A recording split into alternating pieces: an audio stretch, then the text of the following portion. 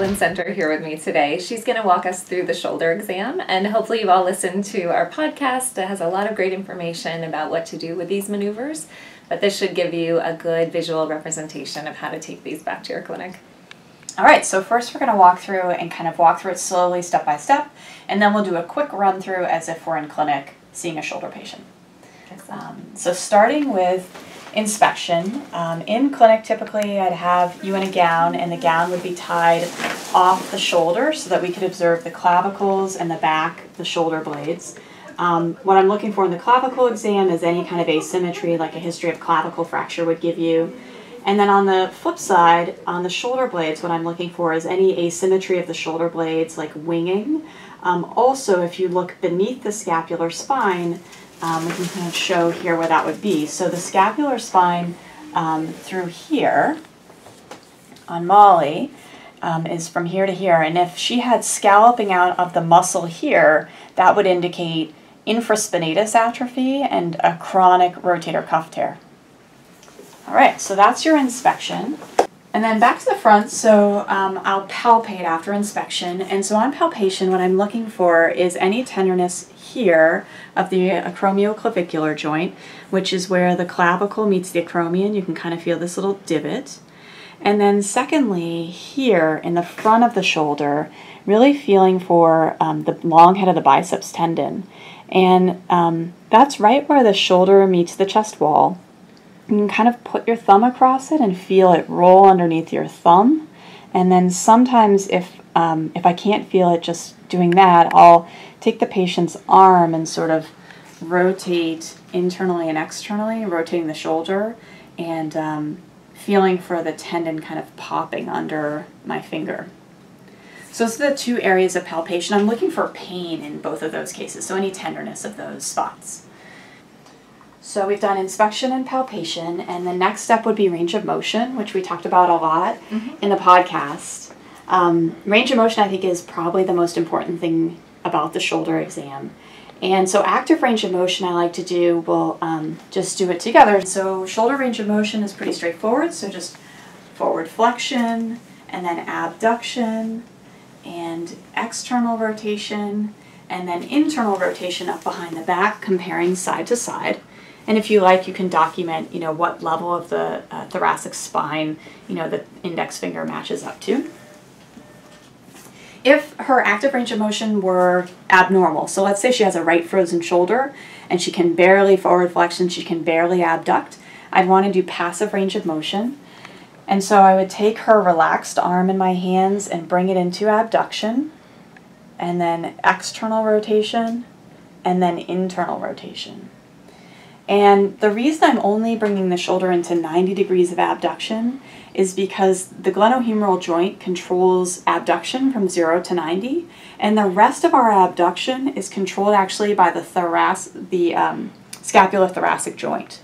And so the motion of the scapula on the thorax allows us to reach way overhead, whereas the motion of the glenohumeral joint allows us to abduct from 0 to 90. If she had a frozen shoulder, then her passive range of motion might look more like this, just very, very stiff. All right, so we've done inspection, palpation, range of motion, and next we'll do some special testing. So the first kind of special testing we'll do is strength, and we'll test the strength first of the rotator cuff. So we talked about in the podcast the importance of identifying full thickness rotator cuff tears and referring those to surgeons, and we talked about a few maneuvers to look for a full thickness cuff tear. So one of those is the drop arm test, and you really already did that. We did that with abduction. And so if you observe your patient, go ahead, come into abduction, and if, as Molly is bringing her arm down, if it just falls, then that would be concerning for rotator cuff disease, so either a tear or tendinitis.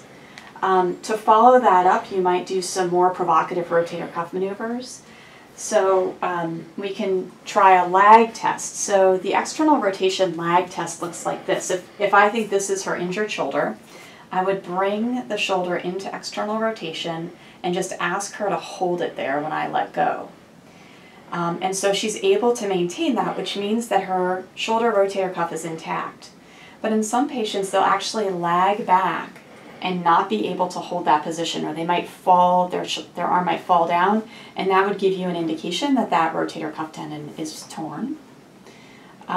The opposite of that is the internal rotation lag test. And so I guess, why don't you stand, and we can do this one standing. And so in this case, I would bring the affected arm behind the back and help the patient lift the hand off the low back. And then I'm going to ask her to try to maintain that position. And you can see that she can. Now, if she kind of fell back, or if she straightened her elbow, those would be indications that there could be a full thickness rotator cuff tear.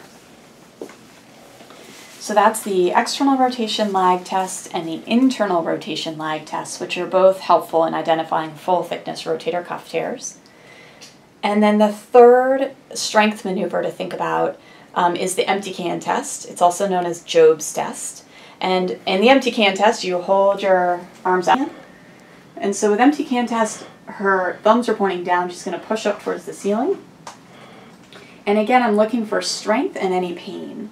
So if she were to drop her arm, we'd be concerned that there was a tendon tear, although people can drop their arm because of pain as well. So I think it doesn't completely correlate to tear. It could be any kind of rotator cuff disease.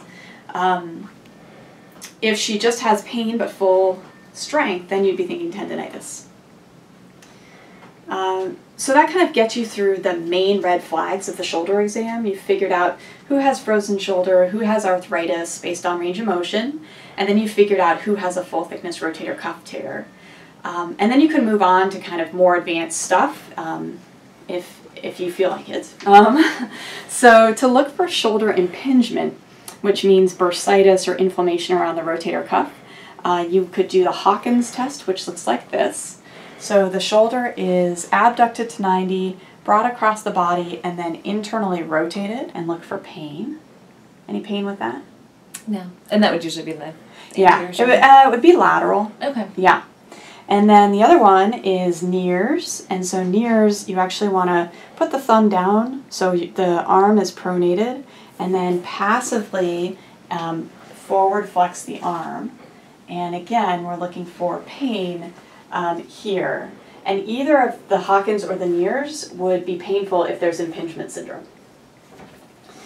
All right, and then Molly, I'll have you bring your hand just across your body, a little bit less like here, and then I want you to just push up gently, and then turn your thumb up and push up. Okay, good. Good. I think that covers it. Okay. Yeah, well, I think that shows you can get a lot of information in a really short period of time. It doesn't take long. Yeah. Yeah. Well, thank you, Dr. Senter. Thanks, Molly.